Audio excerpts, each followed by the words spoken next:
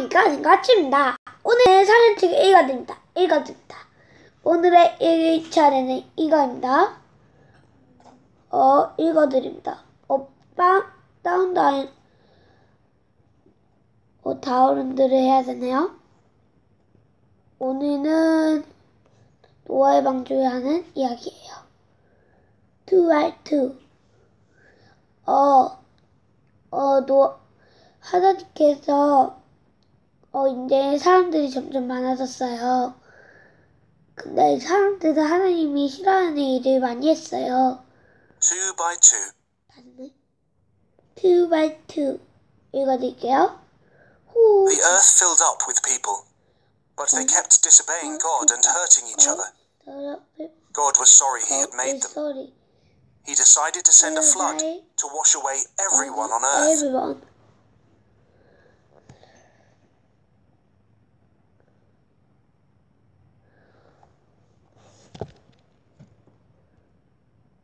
The earth filled up with people, but they kept disobeying God and hurting each other.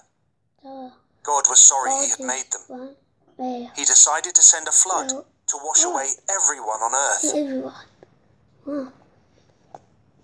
이렇게 두 번에 읽어줄까요?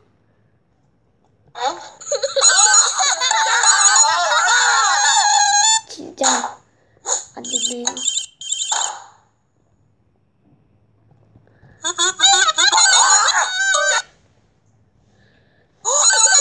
There was a man named Noah who wasn't like the others. Noah loved God and obeyed him.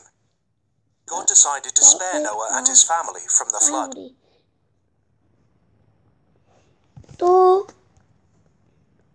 There was a man named Noah who wasn't like the others. Noah loved God and obeyed him. God decided to spare Noah and his family from the flood.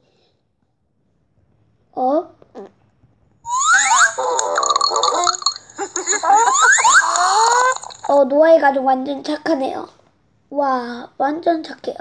제가 생각하기에도 착한 것 같아요. God warned Noah about the flood. He told him to build an enormous boat with a low roof, 3 floors, a window and a door. Noah obeyed God and built it. 누름표가 있네요. Who loved and obeyed God? 3번 정답. 와, 잘한다. God warned Noah about the flood. He told him to build an enormous boat with a low roof, 3 floors, a window and a door. Noah obeyed God and built it.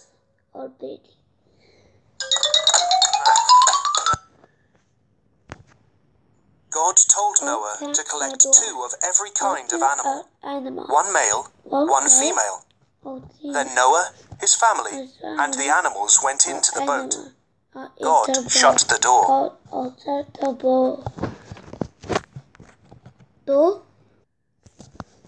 God told Noah to collect 2 of every kind of animal, 1 male, 1 female. Then Noah, his family, and the animals went into the boat. God shut the door.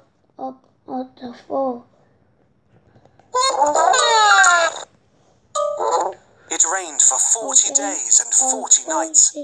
Water fell from the sky and rose from the oceans and lakes. Even the tallest mountains disappeared beneath the flood.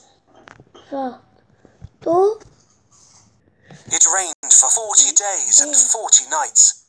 Water fell from the sky and rose from the oceans and lakes. Even the tallest mountains disappeared beneath the flood. 노름표가 있네요. Did God tell Noah to take 1 of each kind of animal onto the ark? Yes or no? 틀린 답, 틀린 답이었어요. 만족피가. Meanwhile, Noah, his family, and all the animals were safe in the boat, floating on the floodwaters. God had not forgotten about Noah, not even for a moment.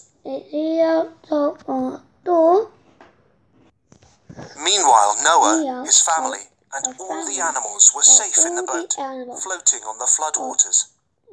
God had not forgotten about Noah, not even for a moment.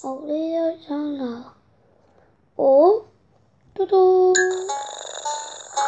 우와. 근데 사자가 사람이 잡아먹지 않나? 하나님이 잡아먹지 말라고 한 것 같아요. 지금은. God sent a wind to blow. The wind. The waters went down. The boat landed on Mount Ararat. Noah sent out a dove. When it didn't return, he knew it was safe. Wind to blow. The waters went down. The boat landed on Mount Ararat. Noah sent out a dove. When it didn't return, he knew it was safe.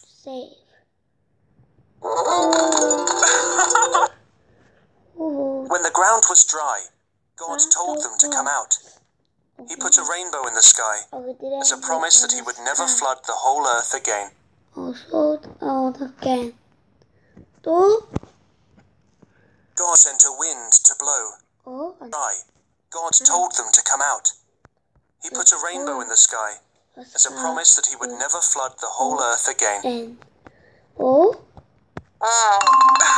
하나님이 홍수를 하지 않겠다고 심판을 약속을 하셨네요. 하나님은 약속을 잘 지켜요.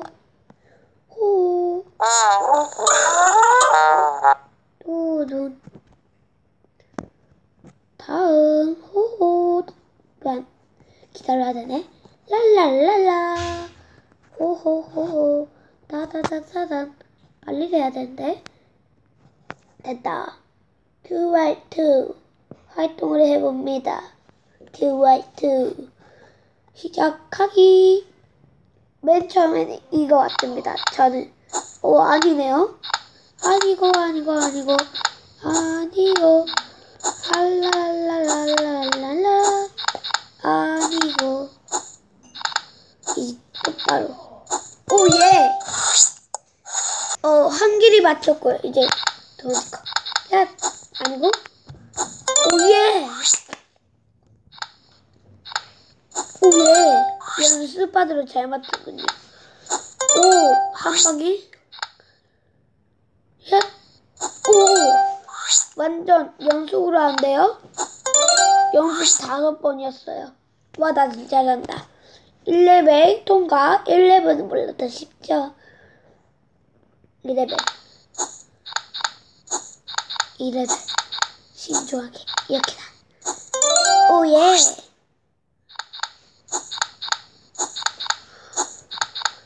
잘 기억하세요. 제가 넣는 거. 내가 잘하네.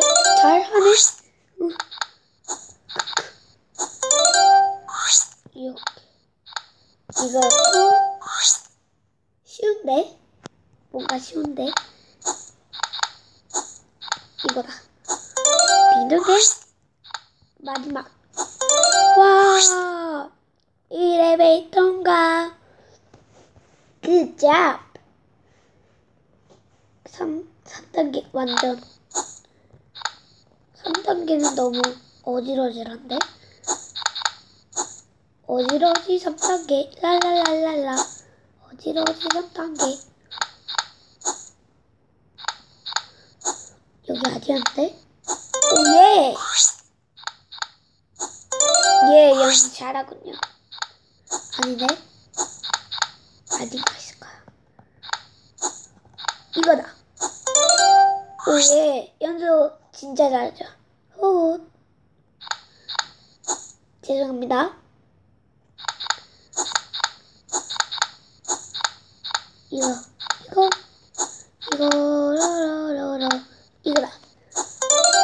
노란색 아닌데? 아니고 제발 만든 거 좀 달라와요. 아닌데? 이거다. 오예.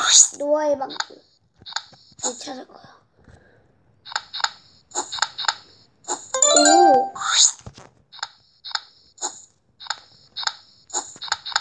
아닌데? 오예. 이거 맞겠죠? 이번에는 아니고 이거다. 오예.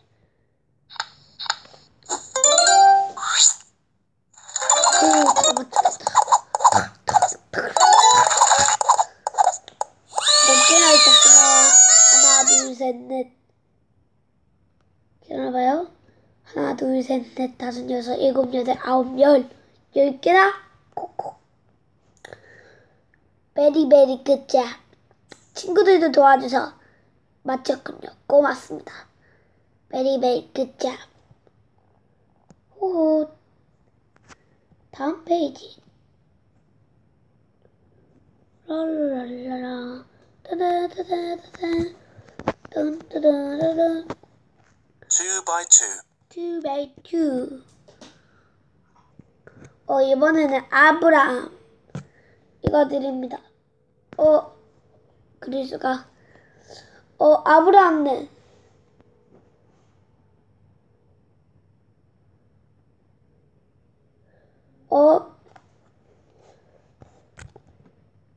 그냥 이거만 다운받고 끝내겠습니다.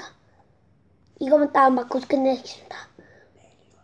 오늘은 내일 아브라함을 읽어드립니다. 아브라함의 큰 시험이였던 거라? 아닌 것 같기도. 하여튼 아브라함을 읽어드립니다. 다음번에 기대하세요. 빠빠이. 구독 눌러주세요. 빠빠이. 사랑합니다.